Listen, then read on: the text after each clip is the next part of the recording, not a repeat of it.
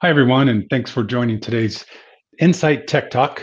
I'm David Eager with Insight Public Sector, which is the government-facing side of Insight. And with me today is Matt Fedorovich, who's the National Lead for Immersive Technology within our Digital Innovation Solution Group. Matt, how are you doing today? Good. How are you? No, not too bad, not too bad. So today we're here to talk about mixed reality and Microsoft's HoloLens 2, both from a commercial and from a government perspective. Really to kick things off, Matt, can you tell us a little bit, define mixed reality versus maybe the better known virtual reality or augmented reality, and which are really the better known terms in the industry? Yeah, so we definitely have a lot of alphabet soup in the industry today. And mixed reality and HoloLens 2. HoloLens 2 is a mixed reality device, or what's also known as a spatial computer. So we have this spatial computing spectrum. And if you think about VR, virtual reality, it's basically taking you to a fully immersive environment and removing your physical world, which is one end of the spectrum. And when you go to the complete opposite end of the spectrum, there's obviously reality there. But within mixed reality, we're going to basically take you as close to reality as possible within an immersive environment that's leaving your physical environment to basically have interactions, different types of activities and immersion, and so on. So it's more of a mixed reality kind of way. Yeah. Well, and I know that mixed reality, at least the concept, has been around, for years, really. And I know devices like the HoloLens 2 have done a lot to really move it to where it's more of a reality, in using in business cases today, and really helping people enable the benefits of mixed reality. But what are some of the other differentiators that you've seen come out? Definitely the first party apps that are being built and the applications that are being built for the device itself are the differentiators. For instance, remote assist is one of the biggest applications out there today. It's personally, I have a conversation about that pretty much every single day. And remote assist is really the hands-free collaboration tool that leverages existing infrastructure that business is already using today, but gives you a fully hands-free mixed reality collaboration experience, which is really helpful in today's world where we're unable to fly experts to locations. We need experts to be on call all the time, essentially, and remote assist is there to help. Well, I think that's a good transition, because of the current state we're in with travel. What are the applications for this device that you're seeing in the marketplace? Yeah, there's a lot of different applications for this. And there's different segments, different industries. I mean, this device can be used within any industry, right? We talk about manufacturing, retail, healthcare is one of the biggest, the federal space.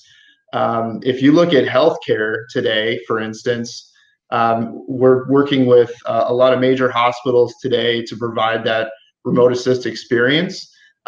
Basically to take one doctor, place a HoloLens on their head, and have a team of 14 doctors in another part of the hospital who aren't going to be exposed now. And that one doctor is floating around the hospital, going patient to patient while those 14 doctors are talking to them, giving them instant patient information, things along those lines, and collaborating. So it's really, really powerful in that industry. Also, when you talk about training, you look at the federal space for training. You take a look at soldier-based training, whether that's it kind of in flight, in-house, or actually on the field. There's two different things there. You can do a lot of data interfacing as well. There's a lot of data on the battlefield specifically, and all that needs to be translated in real time into an interface that's going to be easily consumable. And something like a mixed reality tool is really powerful for that. Yeah. You mentioned military. I was talking to a major in the Air Force, and she does fighter pilot training.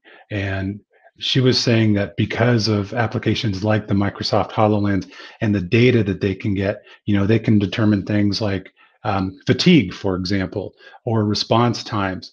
And what this enables them to do is really have more of an objective response. So if they see someone training to be a fighter pilot, it's no longer subjective saying, well, I don't think you're going to make it.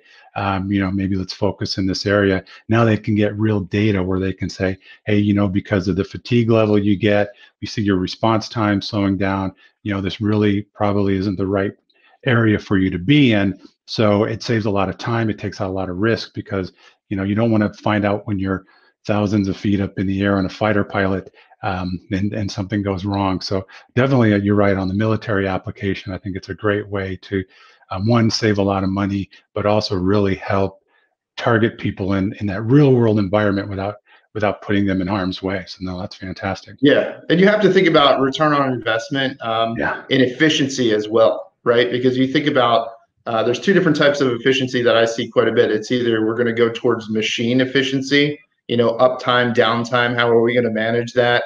And Yeah. then that's all around data visualization and understanding data in real time. But then there's also the human efficiency model where the device itself could be a tool to help you to help people basically be guided through a large facility, Yeah. guided through the battlefield, providing different visualizations and data points that they've never seen before because they've always been invisible. They Yeah. were stuck in the cloud or on IoT devices and not really present.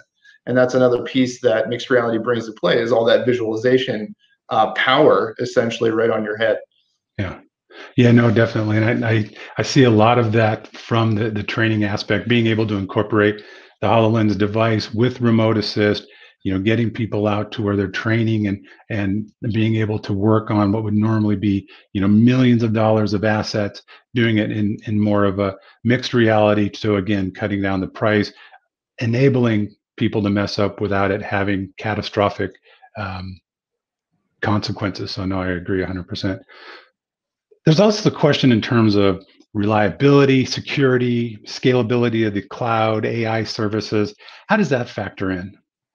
Yeah, it definitely factors in when we're talking about enterprise. A lot of the times when we have conversations with clients, I make sure that their internal IT groups are always on the call because we always have this conversation about device management, network security, user profile, kind of information sharing. How are we going to deal with privacy and things along those lines? And there's a lot of tools that Microsoft already has in place, like Intune, for instance, where you're doing all your network security and provisioning and stuff like that with Microsoft devices today, like Surface. And that's easily translatable onto HoloLens too, because it already is a Windows machine essentially. And then we're also bringing out new products to light, like autopilot and things along those lines that are going to make mixed reality even more powerful and a lot easier to consume from your team, essentially. So you put the device on and you're ready to go out of the box. So it's definitely something to think about when you're dealing with scale. I'm going to start bringing this to your business today. Yeah, definitely a big time saver. So, in the time we have left, really, where do you see this technology having new or future impacts? Yeah, as we move towards the middle of the decade and towards the end of the decade, the adoption rate is going to be exponential for the enterprise space. We're going to have a lot, like new devices that are going to come out. There's going to be an acceleration in that side, but then we'll also see the consumer side start to trickle in as well. And that's going to be kind of the same pattern that we had with mobile, right? With his, turning it into bring your own device, moving into the enterprise space. So it might turn out, not only are we going to be bringing devices from the enterprise specifically, but there'll be personal devices that are going to have to start accessing things. So it's just a new generation, a new wave of computing that we just need to start managing. And I think it's going to be really interesting as the consumer and the enterprise spaces start to heat up, where a lot of this technology is going to land and a lot of this data is going to land. Yeah, and I see the same in the federal space as well. The government is really taking advantage of these technologies, getting people trained quickly in a safe environment, but making sure that they're fully ready to do their job when they get out in the real world. So I agree 100%. Well, hey, Matt, thank you very much for your time. I think that's been very insightful, pardon the pun. Thanks everyone for joining today, and we look forward to seeing you in our next Tech Talk. Yeah, thanks, David.